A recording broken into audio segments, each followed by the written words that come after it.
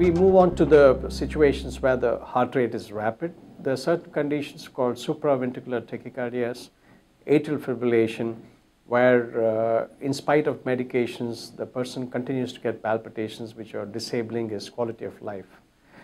These are not really life-threatening, but they're a big nuisance. You have to make frequent visits to the hospital or take certain very complex drugs which can produce side effects. So in such patients, we resort to what's called as an electrophysiological study followed by radiofrequency ablation. During the electrophysiological study, we place special catheters into the heart, locate the focus which is producing this abnormal heart rhythms, and by recording an ECG from within the heart. That's what electrophysiological study does.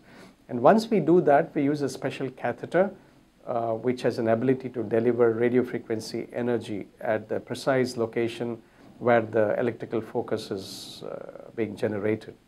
And that can permanently cure and the patient can be free from the problem for the rest of his life and no need to take any medications.